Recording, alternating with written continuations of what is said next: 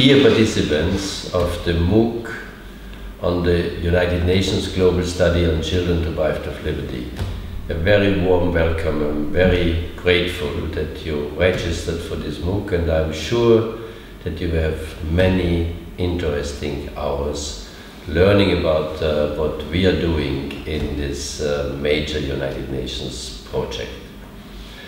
It started already in 1996 when Graça Magel was asked to write a global study on children in armed conflict.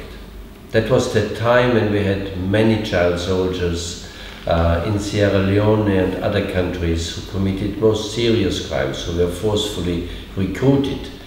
And it was a game changer because we saw children after that, not as perpetrators, but as victims. And there was a major awareness raising campaign in the United Nations to really tackle the problem of child soldiers, and today the situation is much better around the world.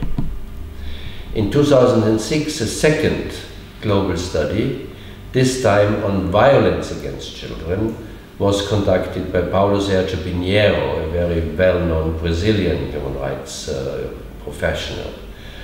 And again, it was a game changer because children are victims of violence in so many areas. Already in the family they are beaten up by their parents, in schools by their teachers, in institutions by the people who are running these institutions, in prisons, in other detention facilities.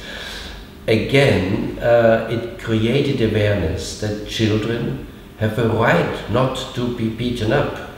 All forms of violence, physical violence, psychological violence, sexual violence, verbal violence are actually prohibited, and more states are prohibiting corporal punishment in schools, in the family, and other forms of violence. So really much has been done in the meantime to create the necessary awareness to change the practice. And my global study is a product because deprivation of liberty is the reason for so much violence against children. So in 2014, the United Nations General Assembly requested the Secretary General of the United Nations to commission another global study, this time on children deprived of liberty. And I have the privilege that I was appointed in 2016 to lead this global study. It's a joint effort of many actors, and I am the one who are leading and coordinating it. Why have I been chosen? There might have been many other persons who are more qualified on children's rights than I am. But I spent 6 years as United Nations Special Rapporteur on Torture, carrying out official fact-finding missions to 18 countries in all regions of the world.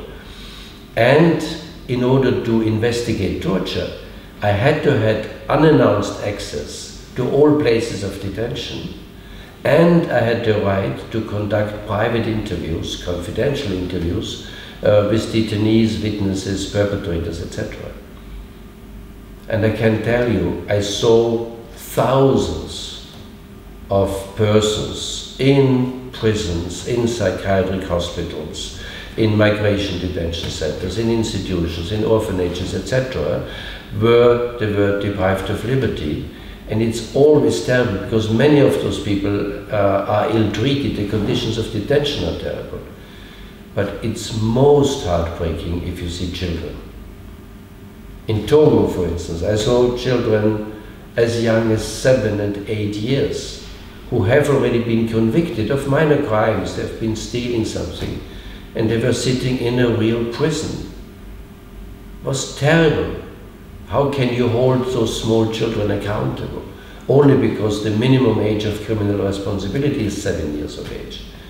In Kazakhstan, I went to an orphanage, or a children's home, they call it. The youngest was a 3-year-old child who was an orphan, shaved, in prison clothes. The oldest were 16 years old. They have committed some kind of little crimes.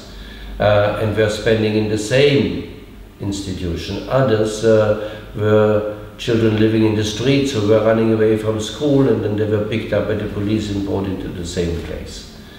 The children were terrified. They could not leave this place. They were beaten up every day for the most minor infractions of some kind of disciplinary rules. It was very difficult for me. I wanted to take them with me and say, no, you have to get out here, but I didn't have the power to actually release those children. So that is the main reason why probably I have been chosen, but also why I am so much committed to the global study on children deprived of liberty. And the aim of the global study is, first of all, to find out how many kids are actually behind bars in the world. We simply don't know. We don't have the data. And on the basis of the data, then also to see what has been done in order to reduce deprivation of liberty. There are many good practices.